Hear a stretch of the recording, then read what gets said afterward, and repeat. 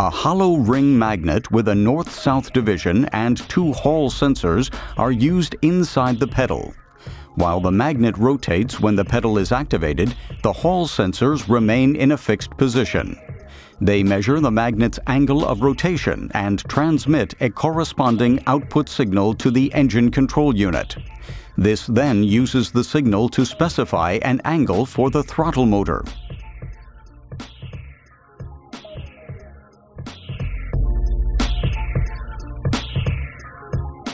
The throttle motor sets the specified angle for the throttle. The throttle contains a magnet circuit made up of a hollow ring with a north-south division. Inside this are two Hall sensors. Both sensors measure the angle of the throttle valve and transmit the measurement signal to the engine control unit. The control unit corrects any deviation between the set point angle and the measured angle via the throttle valve motor.